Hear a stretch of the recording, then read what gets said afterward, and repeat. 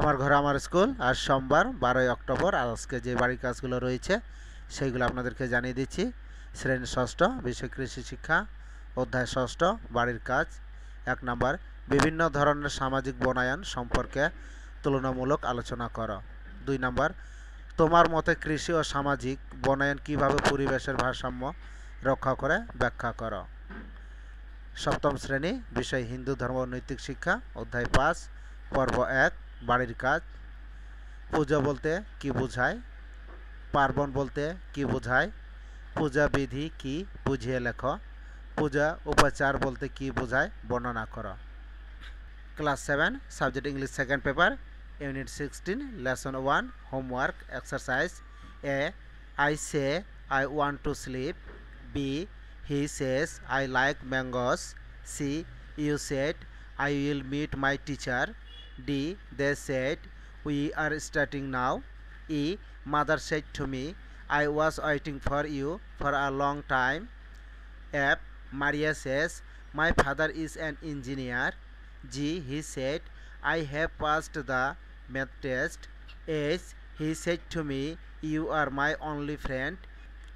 I, he said I have got a bad headache. J, Mina said I am very busy now. শ্রেণী অষ্টম, বিষয় বাংলা দ্বিতীয় পত্র, অধ্যায় প্রবন্ধ রচনা, বাড়ির কাজ। বাংলা নববর্ষ বিষয়ে প্রবন্ধ রচনা কর। শ্রেণী অষ্টম, বিষয় ইসলাম ও নৈতিক শিক্ষা, অধ্যায় 4, পর্ব 3, পাঠ 9 থেকে 12, বাড়ির কাজ। সৃজনশীল। কোনো এক গ্রামের অধিবাসী জনাব ক নিজ গ্রামের একমাত্র সরকারি কর্মকর্তা। তিনি গ্রামের সবাইকে তুচ্ছ জ্ঞান করে সবার থেকে দূরে সরে থাকেন। অপরদিকে নাসরিন তার বোন শারমিন সম্পর্কে এমন কিছু কুরুচিপূর্ণ কথা বলে যা শুনে শারমিন মর্মাহত ও অপমান বোধ করে। তাদের কথা শুনে ধর্মীয় শিক্ষক বলেন, নাসরিন যে কথা বলেছে প্রকাশ্য ও গোপনে উভয় অবস্থাতে আল্লাহ নিষিদ্ধ করেছেন। ক, মানুষের পতন ঘটায় কিসে? খ, পরশ্রীকাতরতা কাকে বলে বুঝিয়ে লেখ। গ, জনাব ক এর মধ্যে আকলাকে জামিমার কোন দিকটি প্রকাশ পেয়েছে ব্যাখ্যা কর। ঘ, নাসরিনের কর্মকাণ্ড চিহ্নিত পূর্বক ধর্মীয় শিক্ষকের বক্তব্যের যথার্থতা বিশ্লেষণ কর। শ্রেণী নবম, বিষয় বাংলাদেশ ও বিশ্ব পরিচয়, অধ্যায় 10, বাড়ির কাজ। এসডিজি অর্জনের ক্ষেত্রে আমাদের যে যে চ্যালেঞ্জ আছে তা মোকাবেলায় আমরা কি কি করতে পারি এ বিষয়ে একটি রচনা লিখ। Class 9, subject English for today, unit 7, lesson 3, homework write a paragraph on the topic মজুমদারস childhood and apprenticeship in mime. শ্রেণী নবম, বিষয় গণিত, অধ্যায় 7, বাড়ির কাজ। 1 নম্বর, একটি সামান্তরিকের দুইটি কর্ণের পরিমাপ হলো যথাক্রমে 5 সেন্টিমিটার এবং 6 সেন্টিমিটার। সামান্তরিকের একটি বাহুর পরিমাপ হলো 5.4 সেন্টিমিটার। সামান্তরিকটি অঙ্কন করো। 2 নম্বর, একটি সামান্তরিকের কর্ণ দুইটি হলো যথাক্রমে 6 সেন্টিমিটার ও 8 সেন্টিমিটার। এদের মধ্যবর্তী কোণ 55 ডিগ্রি। সামান্তরিকটি অঙ্কন করো। দশম শ্রেণী, বিষয় ইসলাম ও নৈতিক শিক্ষা, অধ্যায় 4, পর্ব 5, পাঠ 17 থেকে 19, বাড়ির কাজ।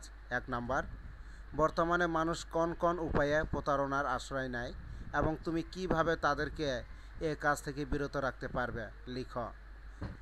2, গীবত করাকে আল্লাহ তাআলা কেন হারাম করেছেন কোরআন হাদিসের আলোকে লিখ। 3, মানব সমাজে ঐক্য সংহিত এবং শান্তি শৃঙ্খলা বিনষ্ট হওয়ার মূলে হিংসাই দায়ী কিভাবে বুঝিয়ে লিখ। শ্রেণী দশম, বিষয় রসায়ন, অধ্যায় 11, বাড়ির কাজ। এথিন ও ইথাইন যে সম্পৃক্ত হাইড্রোকার্বন তা পরীক্ষার মাধ্যমে প্রমাণ করে দেখাও। দশম শ্রেণী, বিষয় অর্থনীতি, অধ্যায় 10, পর্ব 3, বাড়ির কাজ। জাহিদ একটি সরকারি স্কুলে পড়ে। তাদের স্কুলের সবাই খুশি কারণ এ বছর একটি নতুন ভবন তৈরি হচ্ছে সে জানতে পারে। সরকার এবার তাদের স্কুলে বড় বাজেট বরাদ্দ দিয়েছে। এ প্রসঙ্গে তার শিক্ষককে জিজ্ঞাসা করলে তিনি বলেন, তাদের বেতনের মতো এটিও সরকারের এক ধরনের ব্যয়, যা বাজেটের মাধ্যমে সরকার প্রদান করে। 1 নাম্বার, বাজেটের সংজ্ঞা দাও। 2, ঘাটতি বাজেট বলতে কী বোঝায়? 3, জাহিদের স্কুলের ভবন নির্মাণের কাজটি সরকারের কোন বাজেটের অন্তর্গত ব্যাখ্যা করো। 4, জাহিদদের স্কুলের মতো বাজেট দেশের সার্বিক উন্নয়নে সহায়ক হবে বিশ্লেষণ করো।